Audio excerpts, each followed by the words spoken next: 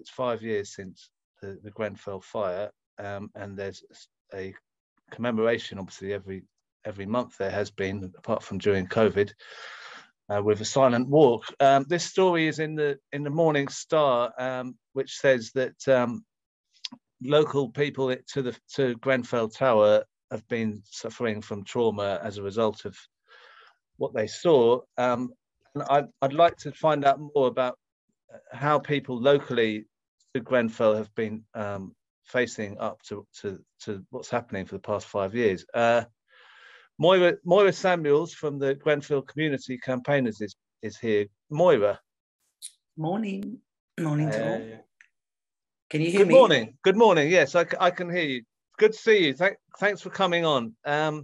So yeah, I mean, like we were saying, the cladding, nothing seems to have been done really about stopping that cladding, and the effect of Grenfell on the local community. I mean, seeing that kind of destruction and the deaths and everything. I mean, that hasn't really, has that been addressed really by the government?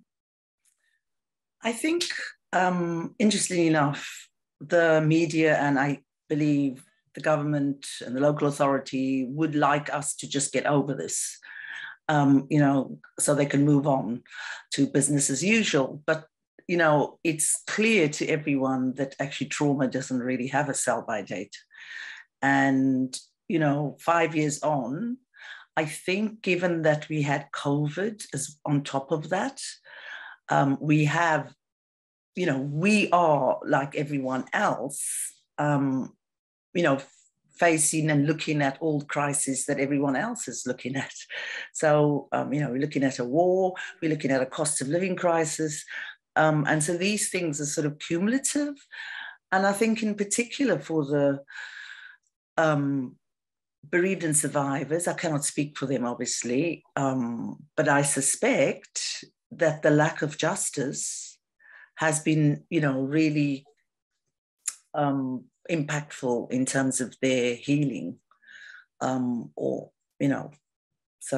I think that's what is happening with the justice for the people there. I mean, I have, there's so much, we hear stories every so often, but I haven't been keeping up with it. Can you sort of give us a run through of what you've seen from the? Well, we've had 79 weeks of the public inquiry, so there's quite a lot if you want to report on that sort of aspect, but I'm not going to do that.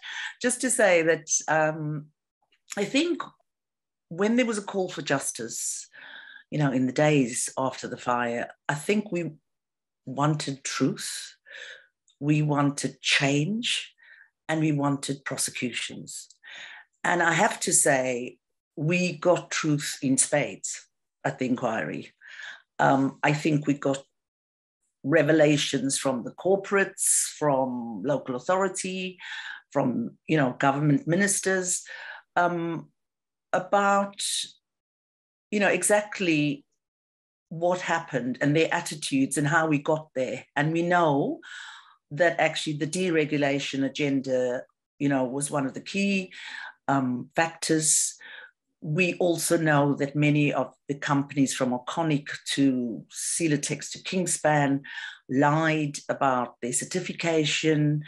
We know that actually the BBR, which is the body which was meant to actually provide this or reinforce the certification, they as well lied about tests. So what we've seen after 5 years through a drip of the inquiry is, I think what everybody by now is quite aware of, that, Grenfell was part of a neoliberal agenda that was based on focusing on profit and not on people's safety. And you see that, I mean, I think the worst we saw recently was Pickles, Eric Pickles. He was absolutely appalling. The arrogance, the disdain, why am I here? Did you really expect me to implement the recommendations from the Lacanal? My junior ministers didn't inform me. Oh, yeah. And then what am I doing here? Millet, I've got places to go to. It was absolutely appalling. And I think it gave us a real flavor for the fact that the establishment is very, as we saw in COVID, is actually they find it incredibly easy to use working class people, and in particular working class people of color, as collateral to their drive for profits. So I think the question of truth, the question we've got, and we also know, and it's highly frustrating, that there are a number of companies and individuals that in phase 2 have got immunity from prosecution. So the question of, prosecutions hangs in the air, but also, the question of change. What have we seen? What is this? We know that public inquiries in British history, if we go back as far as Aberfan, Hillsborough, Spy Cops, we can name them all. They are there to kick the issues into the long grass, And so we ask ourselves, okay, what change are you going to provide as a consequence of this? And we find that the government 2 weeks ago banned cladding, finally, in law, but it's only for new builds. So retrospectively, those buildings, and of course it's a real smoke and mirrors. You have to decode everything in incredible detail. And so of course they couldn't ban cladding for retrospectively because it has implications for all those leaseholders that are living, thousands of people who live in buildings with the same dangerous cladding or with fire safety issues and who now can't sell their flats and who are facing major debt. So you get, and it's not retrospective. You get the fact that there's still no implementations of sprinklers and alarms, which came out of phase 1.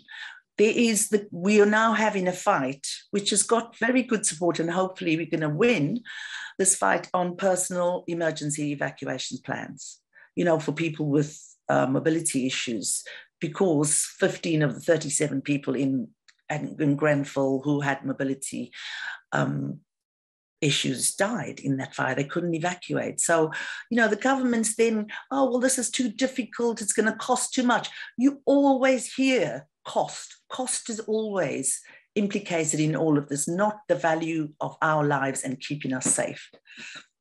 Yeah, I mean, what you said about the investigation sort of kicking it into the long grass, I mean, that it was, Theresa May said we're going to have an investigation within a couple of days, didn't she, as if she knew that was the way to do it. So what do you think the future holds for this? Well, I think, as I said, one of the key issues that this community is really clear on, we're battered. Absolutely no doubt we are battered. I wouldn't expect any community had gone through this, but we're not victims. We're survivors. And, we're not going to just go, well, let's have an inquiry. There's endless inquiries, isn't there? Let's have an inquiry. There'll be a few recommendations. The government will pick and choose which recommendations that they want to implement or not. What we say, we need to make demands now. And, and I think our demand is for prosecutions. We may not get them, but we're certainly going to demand them, because actually there has to be accountability. 72 people could not have, needlessly perished with no consequences, with no one being held responsible. So this is going to be our demand going forward. But also, I think we're part of the wider housing movement. I think those who are campaigning for justice for Grenfell, we're part of a housing movement that is impacting on the whole country, really, that impacts in terms of actually people's rights to somewhere habitable, to live somewhere that is safe, there's somewhere that is decent. So, there are all those demands that I think the community want to see in terms of change. And we want to be able to, I think, heal as a community. I know we don't use those words sometimes in politics, but it's so important, because this is a community, that was already disadvantaged in a number of ways before Grenfell, and Grenfell has had a massive additional impact. And so, as I said, with the cost of living crisis we're facing, I think it's really important that we're able to show solidarity to the community, that we all stand together collectively, because it's collective. You know, it's important that the community doesn't feel that it's just us who have to fight this battle. We have to feel that we're part of a collective.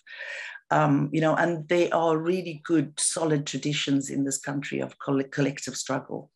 Now, can I just come in and say that there is a way we can show solidarity and with people in the Grenfell survivors and people around the area, which is the walk, the silent walk. Could you tell us about when that is and what happens? Yes, so there'll be a silent walk. There'll be a service at 4:00, a multi-faith service at the base of the tower, and everyone's welcome to watch. It'll be live streamed around there, so people are welcome to come and watch that. And then we are gathering at 6:00 outside the Methodist Church in Lancaster Road, which is opposite the tower, to leave about 6:30 for a silent walk and back, and then there will be speeches. So I really hope that we can get as much campaigning, everyone, it is possible to come, do come down to London. I'm hoping that we get a lot of support from the trade unions, because we also know that actually, we can stand on the side of the road making noise, but it is workers who actually, they live in homes. They're not just workers, and they actually have given us consistent support from the get-go, and will continue to give us consistent support. So I would really welcome everybody. It is a very amazing. It's a very powerful walk, gesture to walk in silence. I was there the first walk, and it was unbelievable. And I've been for a few walks. It's on Tuesday. So what time again? Tuesday, to gathering at 6, to leave at 6:30. Right. So if people who are in London or around London can come to Ladbroke Grove Tube Station, get to Lancaster Road at 6 p.m. on Tuesday, and show solidarity with Grenfell and all the people in the community. Thank you very much, Moyra, for coming on. Good to see you. Thank you. Thank you.